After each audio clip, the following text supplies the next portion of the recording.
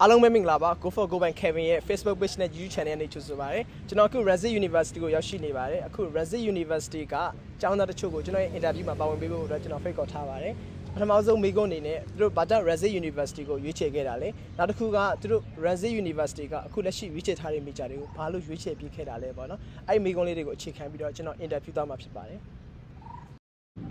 Hello. Hello. Could you please introduce yourself? My name is Monique. I'm from Cambodia. What is your major? My major is International Relations and Development. I have some questions. The first question is, why do you choose to study at Rangsit University? The reason that I choose to study at Rangsit University because it is the best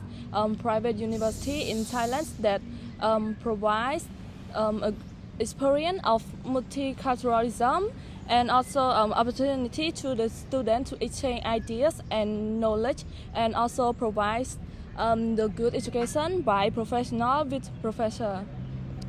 So my second question is, like, why did you choose to study international relations and development major? The reason that I choose to study IRD because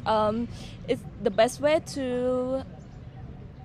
understand more deeper about the global issues, and I also can improve my public speaking and how to cooperate with other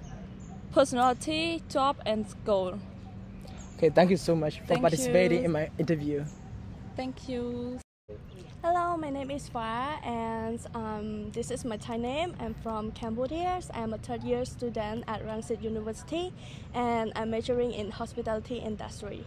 So hello, Fa. I have two questions for you. Yeah. The first question is, why did you choose to study at Rangsit University? I chose to study at Rangsit University because this university is a very well qualified university, and it has a lot of experience, and with a lot of many of file study, and it's a good environment. Everyone here is friendly, kind, and very helpful. Yeah, my second question is, why did you choose to study hospitality? I chose to study at hospitality industry is because I love this major, and this major is allow me to develop myself. Also, it's able for me to many opportunity of different career in this industry, and it's also able to I can give an idea to develop on tourism as well. Yes. So thank you so much for your answer. Thank you.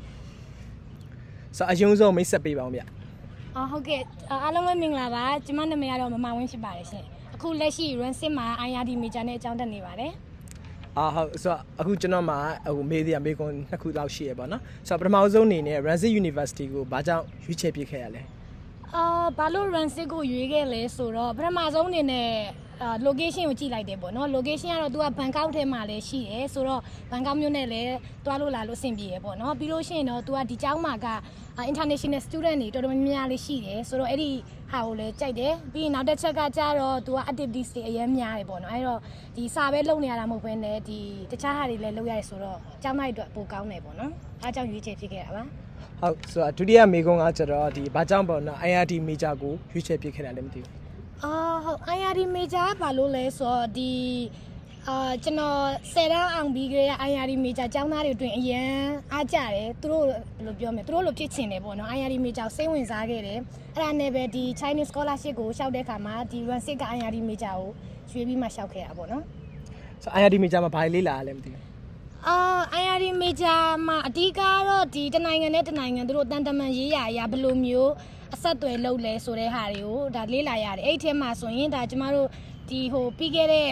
ဒီ history မှာဖြစ်ပျက်ခဲ့တဲ့ war တွေဥပမာ Cold War တို့ပြီးရင် Cuba Missile Crisis တို့ဒီလိုမျိုးဟာတွေကို analyze လုပ်ပြီးတော့မှသင်ရတယ်ပေါ့နော်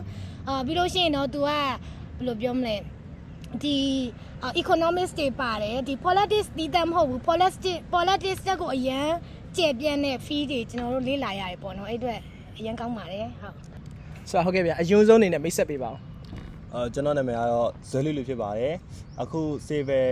Rangsit မှာ Civil First Year တက်ရောက်နေတာဖြစ်ပါတယ်ကျွန်တော်ကမော်ဝါမြို့ကနေလာတာဖြစ်ပါတယ်ဆိုတော့ပထမဆုံးအနေနဲ့ပေါ့ဘာကြောင့် Rangsit University ကိုရွေးချယ်ခဲ့ရလဲဒီ abroad မှာကျောင်းတက်တော့မယ်ဆိုတော့ဒီထိုင်းနိုင်ငံရဲ့ university ရဲ့အကြောင်းကိုကျွန်တော်အဲ့လို line ပေါ်ကနေရှာဖွေကြည့်ရပေါ့နော်အဲ့ချိန်မှာဒီ Rangsit က rank ကမြင့်နေတဲ့မှာပါတယ်ပြီးတော့ဒီ lecture တွေပြီးတော့ဒီဆရာမတွေကလည်းပြီးတော့ highly regarded ဖြစ်တယ်ပေါ့နော်သူတို့ရဲ့တက်ဆိုင်တဲ့ level မှာကောင်းမွန်တယ်ပြီးတော့ကျွန်တော်တက်ချင်တဲ့ civil ကလည်းဒီ Rangsit မှာနာမည်ကြီးရဲ့အတွက်ကျွန်တော် Rangsit University ကိုရွေးလိုက်တာဖြစ်ပါတယ်ဆိုတော့ဘာကြောင့် civil engineering မိကြောကိုပဲလေ့လာဖို့ရွေးခဲ့ရလဲcivil engineer ကကျွန်တော်ငယ်လေးကနေကဝါသနာပါပြီးတော့ကျွန်တော်မြန်မာနိုင်ငံတော့ကလည်း civil engineering second year တည်တက်ခဲ့ပေါ့နော်ပြီးတော့အခုဒီနိုင်ငံခြားပညာသင်ထွက်ရမယ်ဆိုတော့လည်းကျွန်တော် civil engineer ကိုပဲပြန်ယူလိုက်နေတာဟုတ်မင်္ဂလာပါကိုကြီးမင်္ဂလာပါ bro ပထမဆုံးအနေနဲ့အကိုရဲ့အကြောင်းလေးကိုနည်းနည်းမိတ်ဆက်ပေးပါအောင်ကျွန်တော်နာမည်ကတော့ Soy Taki ပေါ့နော်အခုလက်ရှိကျွန်တော် Rangsit University မှာကျောင်းတက်နေပါတယ်ကျွန်တော်ရေးထားတဲ့ major ကတော့ International Relations and Development major ဖြစ်ပါတယ်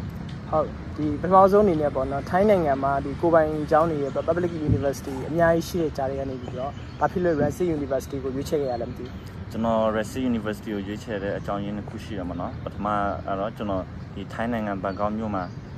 ကျောင်းတက်ချင်တယ်ဒုတိယချက်ရကြတော့ကျွန်တော်ဒီRangsit University တက်ချင်တဲ့အကြောင်းရင်းကဒီ Rangsit University ကဒီ RD major နဲ့ပတ်သက်ပြီးတော့ popular ဖြစ်တဲ့အတွက်ကြောင့်ကျွန်တော်ရွေးချယ်ခဲ့တာဖြစ်ပါတယ်ဆိုတော့ဒုတိယမိကုန်းကတော့ပေါ့ဘာကြောင့် International Relations and Development major ကိုရွေးပြခဲ့ရလဲမသိဘူးကျွန်တော် IRD major ကိုရွေးချယ်တဲ့အကြောင်းရင်းကတော့ရုပ်ရှင်းပါတယ်ပထမဆုံးအနေနဲ့ကျွန်တော် community development အတွက်လုပ်ချင်တယ်ပြီးရင်ကျွန်တော်ဒီ organization အကြောင်းတွေ politics တွေဒီ policy making process တွေလေ့လာရတာစိတ်ဝင်စားတယ်တချို့တငယ်ချင်းတွေကတော့ ambassador တွေ diplomat တွေဖြစ်ချင်လို့ရွေးချယ်ကြတယ်ပေါ့နော်အခုလိုဖြေကြားပေးရတယ်အရင်ကျေးဇူးတင်ပါတယ် thank you ပါဆိုအခုကျွန်တော်ပါတော့ဒီ Rangsit University မှာကျောင်းတက်နေကြတယ်ပါတော့ major ပေါင်းစုံအကြောင်းသားတွေကိုကျွန်တော် interview ထားတာဖြစ်ပါတယ်ကျွန်တော်ရဲ့ video လေးကိုအဆုံးထိကြည့်ပေးကြတဲ့အတွက်အထူးပင်ကျေးဇူးတင်ရှိပါတယ်ဗျ